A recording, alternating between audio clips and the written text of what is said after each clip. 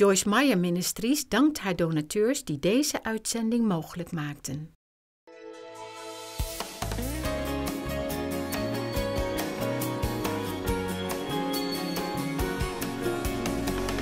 You do have discipline. Let's put up 2 Timothy 1:7. God has not given us a spirit of fear. One of the things you do not have to be afraid of is temptation. So many people think, oh, if I just wouldn't be tempted. Well, you're going to be tempted. You're going to be tempted to be lazy. You're going to be tempted to eat wrong. You're going to be tempted to stay up when you should be in bed and be in bed when you should be up. We all have temptation. But we can say no to temptation if we understand the consequences of not saying no. There are consequences. 2 Timothy 1:7 says, God did not give us a spirit of timidity, of cowardice, of craven and cringing and fawning fear. God wants us to be bold, confident. He wants us to be full of assurance in Him. But He has given us a spirit of power and love and a calm and, a well-balanced mind, and He's given us what? What?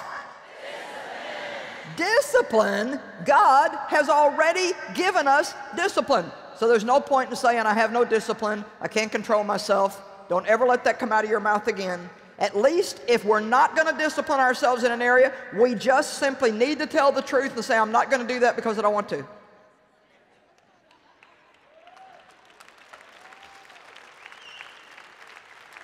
Well, you're not all clapping, but all.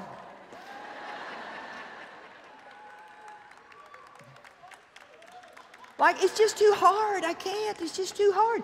We are anointed for hard. We are called and anointed and equipped by the Holy Ghost for hard. Do you understand me? That's why we have that extra endowment of power. So we can do hard and still have a smile on our face. And while we're doing hard privately, we can still reach out to other people in their need and say, take that, devil, how do you like that?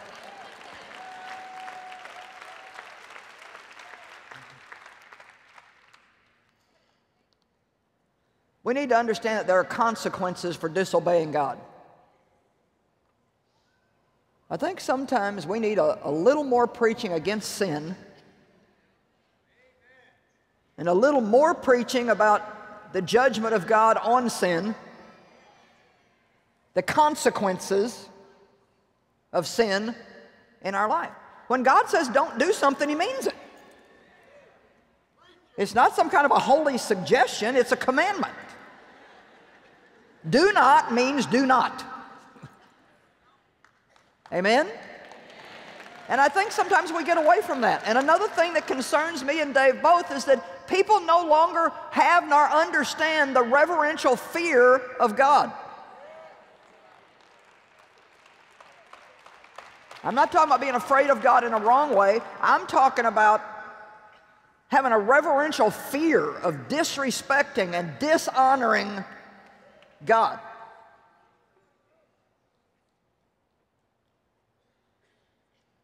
There are consequences. Let's look at Romans 6:21.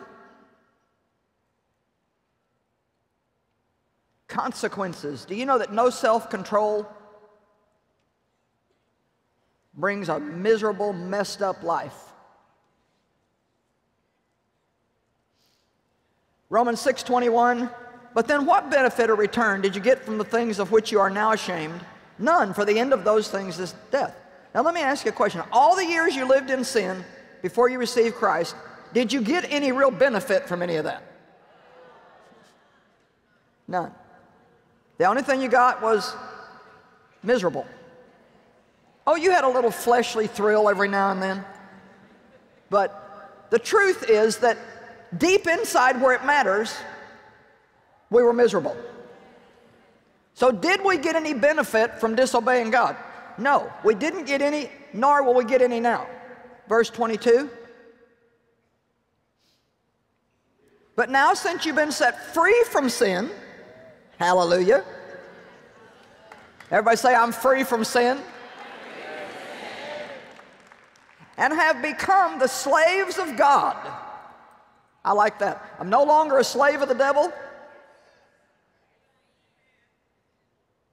You have your present reward in holiness, and its end is eternal life. Do you know that holiness is a reward in itself? You know why? Because there's nothing more wonderful than not feeling guilty and condemned about a bunch of stuff that you're doing that you know you shouldn't be doing, or things that you shouldn't be doing, that you are doing that you shouldn't be doing. There's nothing worse than that. So holiness in itself is a reward. Now, next verse, verse 23. For the wages which sin pays is death. But the bountiful free gift of God is eternal life through and in union with Jesus Christ our Lord. Now, death, in that way of talking about there, it doesn't mean that we're going to stop breathing. That's not what it means. It means every kind of misery that you can possibly imagine. Now, you know what? I'm just going to be honest and say, I know that there are people here today, and certainly people watching by TV. You may be listening to some recorded version later on.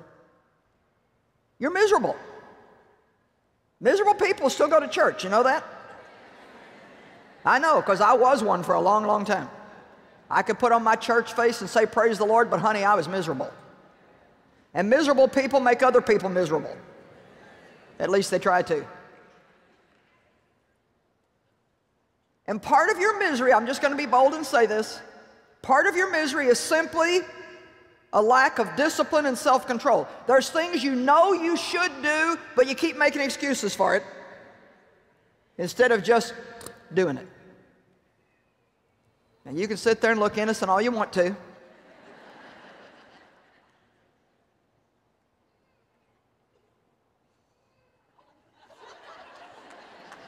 Am I making this section over here nervous?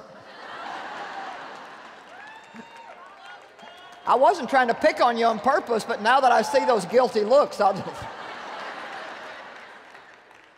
Oh, we got to let this sink in.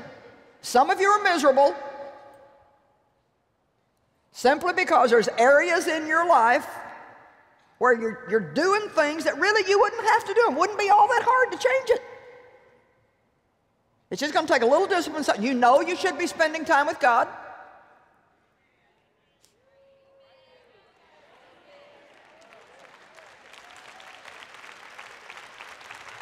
Well, it's just so hard, and I'm just so busy. Busy doing what? Stuff that makes you miserable?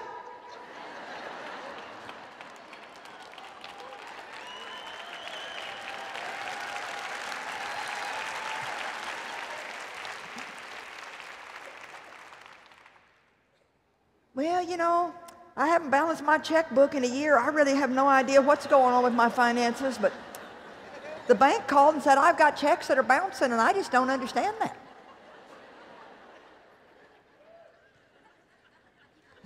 See what I can pick on you about. Can't find nothing in your house?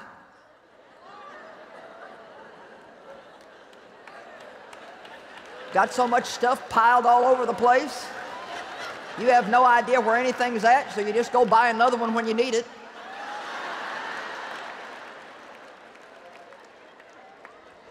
You don't even want me to come up in the balcony, do you?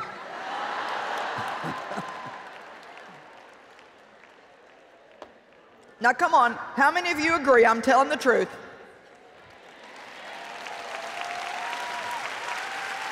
I love you. I'm just trying to help you. I'm trying to provoke you this morning.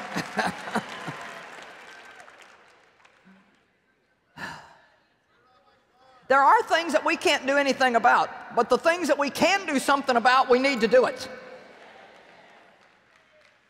And I'm telling you, 60, 75%, maybe even more, maybe even a higher percentage of all of your problems would be solved if you would just start spending 1/2 hour every day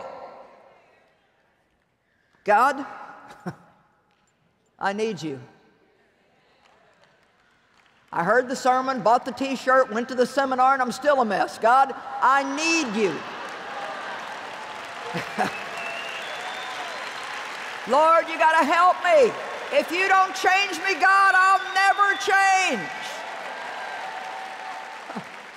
Now, Lord, you've told me to stick with this marriage, and I just don't know if I can, God. But I love you, and I want to do what you want me to do. So, God, I'm just going to sit here and wait for you to give me strength.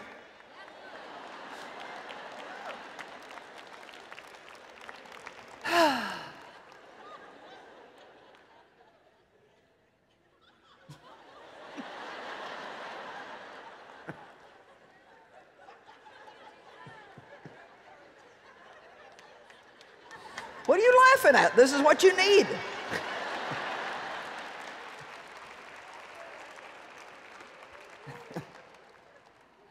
Well, I want to spend time with God, but I'm trying to work God into my schedule. Lord, have mercy. We don't work God into our schedule. We work our whole life around God. Seek ye first the kingdom and His righteousness. You know, I know full well. I mean, some of you are right with me, and you know right where I'm at, and you're like, yay, yay, praise the Lord. But can I tell you, there are probably millions of people watching this television program right now. And you're sweet, you go to church, but you don't even have a clue that you can have an intimate, personal relationship with God through Christ. That you can spend time in His presence. You can talk to Him about anything from how you comb your hair to what to do with your money. And you can wait in His presence and say, God, I'm nothing without you, and you will see unbelievable changes in your life. God has more for us than just for us to go to church and be religious. We want to go to church, but we're not impressing anybody if we don't take it outside of the church and learn how to live the life out there where it really makes a difference. The world needs to see the church fully alive, on fire, committed, dedicated, well-balanced.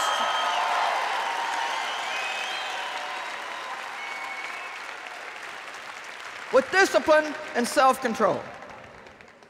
The amount of talent that is wasted due to a lack of discipline is absolutely pathetic. No horse gets anywhere until it's harnessed. Otherwise, it's just going to run wild in the field. No Niagara's ever turned into light and power until it's tunneled. No life ever grows great until it is focused, dedicated, and disciplined. I've learned over the years, I put 80% of my time into my top 2 gifts. Because you can't do everything and do anything well. Some of you have so many unfinished projects laying around that they are just on the verge of giving you some kind of a breakdown. You don't even want to go home because you don't want to look at all your unfinished projects. Come on now. You got to focus on something. You got to finish what you start. Give yourself to what you're supposed to be doing. Find out what your gift is and give yourself to it. You have any idea how many opportunities I have to say no to in order to stay focused on what I'm supposed to be doing? My goodness. Everybody's busy. We're busy. Oh, we're busy. How are you, brother? Busy. I haven't heard from you 6 months. How are you? Busy. I've been so busy. I'm busy. I'm busy. But are you fruitful? God didn't call us to be busy. He called us to be fruitful. There's a difference. Go home and have a meeting with yourself. Don't you ever have meetings with yourself? I meet with myself all the time. One day I left St. Louis and went off by myself for 7 days just to have a meeting with myself. I had a lot of messes. It took a long meeting. It's amazing what God will show you about what's wrong in your life. If you'll get quiet, talk to Him, stop asking a whole bunch of people what you ought to do when they don't even know what they're doing. Come on now. The characteristics of a disciplined person. Let's just take a little test. First of all, a disciplined person always goes the extra mile. They do more than is needed to just get by. They always do something extra. They get to work 5-10 minutes early. They don't clock in right at the moment. Spend another 5 minutes in the bathroom, 5 more minutes in the lunchroom, 10 more minutes saying good morning to everybody, and then they're going to work at 8:20, but expecting somebody to pay them for all that time they wasted.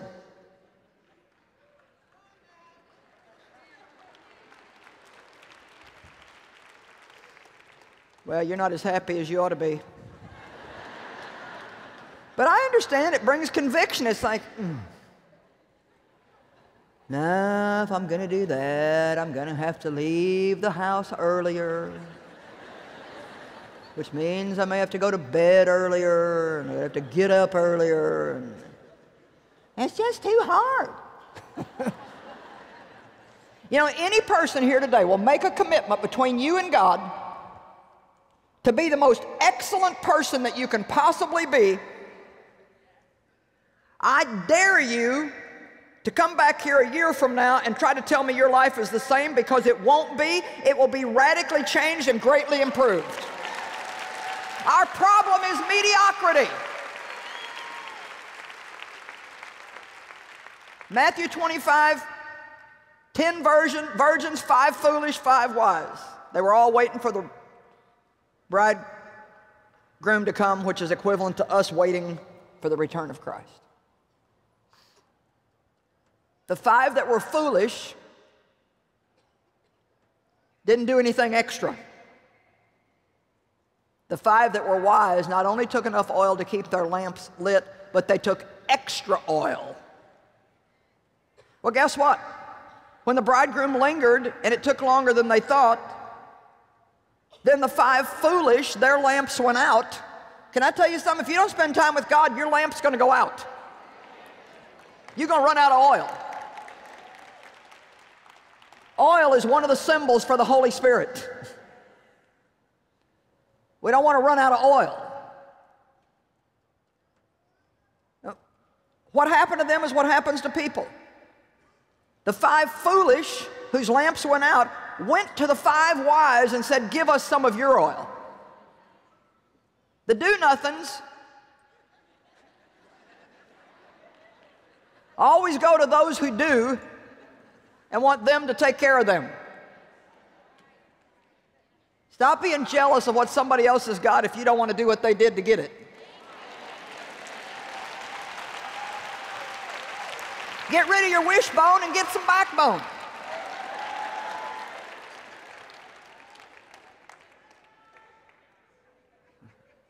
Well, I wish my house was clean like yours. Well, clean it.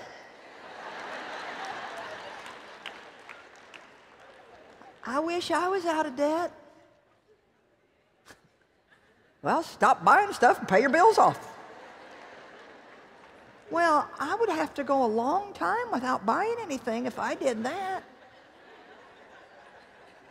Dave and I had to do that at one time in our life. When you spend more than you make. Oh, well. And when you eat more than your body burns up.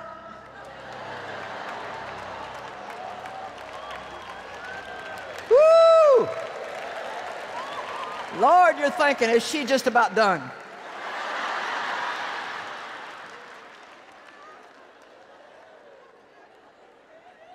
You say, now, Joyce, God don't care about how much I sleep and how much I eat. He don't care about that stuff. I got serious problems, honey. But you know what? It's the little foxes that spoil the vine. Now, look at me, I want to tell you something. If we're not going to obey God in little things, we're not going to obey God in big things. He that is faithful over little will be made ruler over much. Learn how to obey the promptings of the Holy Spirit. Be an excellent person. You staying in a hotel room here this weekend? How many of you are staying in a hotel here somewhere? Okay, when you leave, don't trash the hotel room just because somebody else has got to clean it up.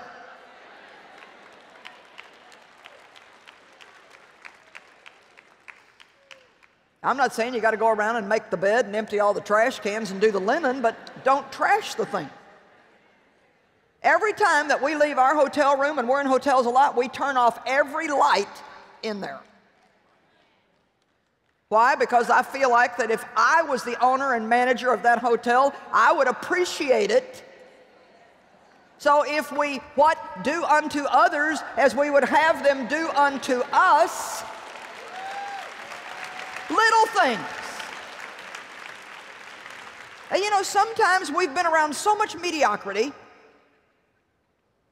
and we've lived such a life of mediocrity that we have to be retaught all over again what excellence is. When we first started our ministry I forget how many years ago, it's been a lot. How many years is it, Charlotte? Do you know? 26, 26, I guess. And I was teaching 10 years before that, so I've been teaching the Word a long time. There was 3 things God put in our heart. He said, do everything you do with excellence. If you can't do it right, don't do it. Be a person of integrity. Do what you tell people you're going to do. And keep the strife out of your marriage, out of your home, out of your ministry. And I'll bless you. It wasn't hard stuff. And we have really tried to do those things over the years, and you know, we're not doing bad. I think you might say we're having a success.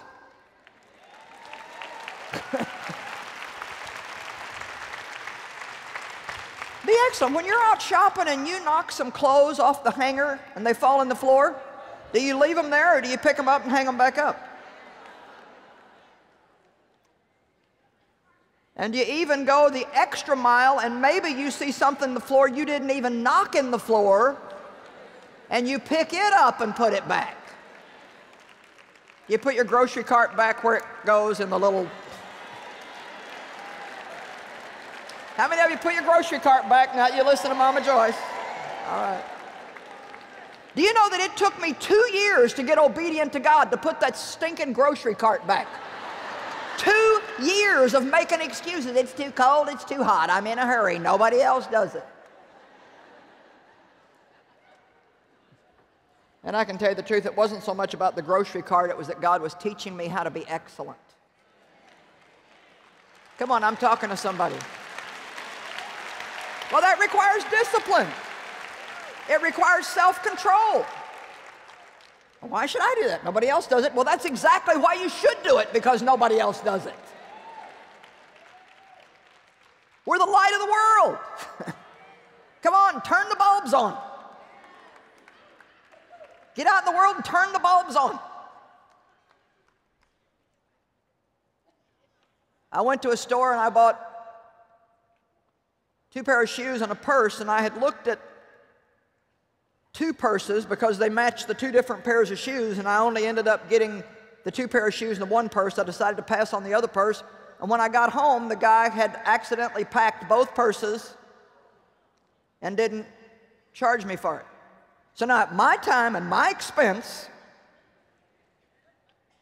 in order to be the excellent person that God wants me to be and a person of integrity, I have to take my time, my gas, and I have to go back and give him back the purse.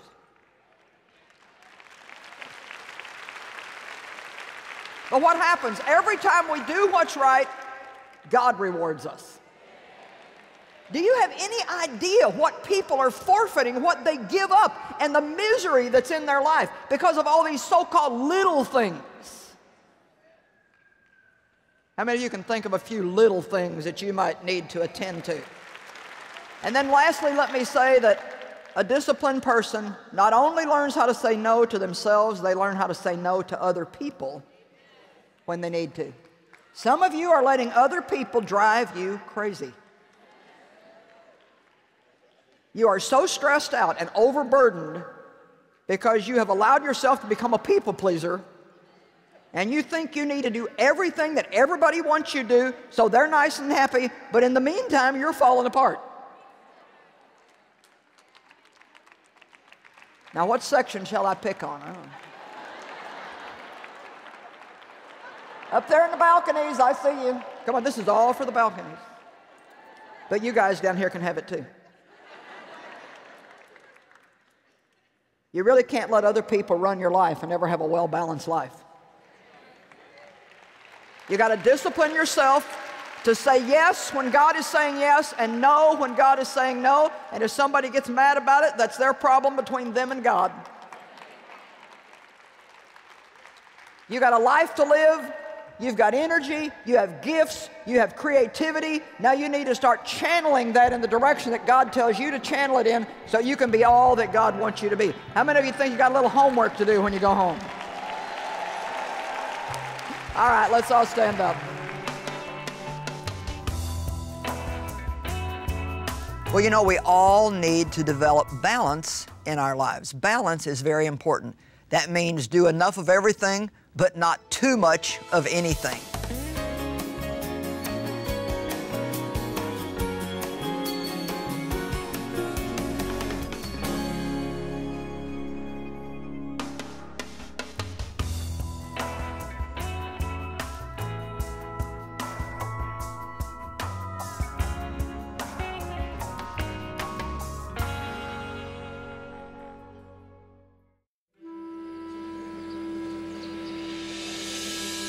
It's 6 a.m. and another sweltering day in Prasat, Cambodia. A number of people have already gathered outside the entrance to the Hand of Hope Health Center, some arriving as early as 5 a.m. For Dr. Yim and his team of doctors and medical staff, it's a typical weekday for treating some of Cambodia's most impoverished for a multitude of health issues that range from injuries, malnutrition, to diseases. It was for this very purpose that the Hand of Hope Hospital and on-site pharmacy opened March of 2009. For Kim Savuth, the Hand of Hope Center was his only hope. After a trek into the mountains to find wood to sell in support of his family, he returned home with symptoms of chills and fever.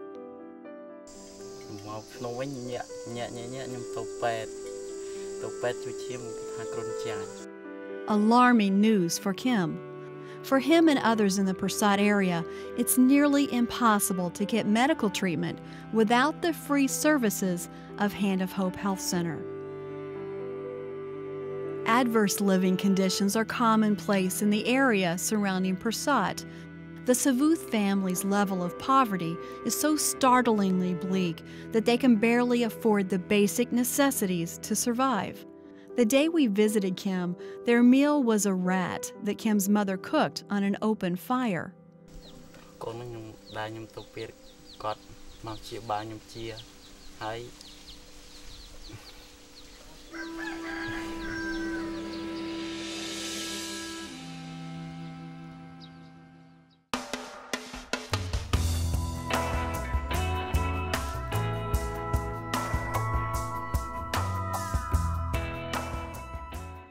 You know, I don't think that we can underestimate the power of habits in our lives. First, we form habits, and eventually they form us. In my new book, Making Good Habits, Breaking Bad Habits, you'll discover that the freedom from bad habits lies in filling your life with one good habit after another. And with God's help, I believe you can put an end to struggling with bad habits and discover a new level of success in your life. Get my new book today. In dit boek vertelt Joyce hoe het aanleren van goede gewoonten je leven kan verbeteren. Nu ook verkrijgbaar op DVD. En profiteer van de setkorting via onze website joyce-meyer.nl of bel 026 20 22 100. Het computerteam van Joyce Meyer Ministries werkt met man en macht aan onze Nederlandse website. They're faster speed, and they're going to have a much better web-based experience. Well, I'm just curious. If we would add a Series 12 flux capacitor, wouldn't we gain as much as a terabyte in data encryption? Wow, that's really out-of-the-box thinking. What's your name? Joyce. That's the kind of stuff that's going to make joycemeyer.org a better website. Ga naar onze nieuwe site joyce-meyer.nl en volg ons op Facebook.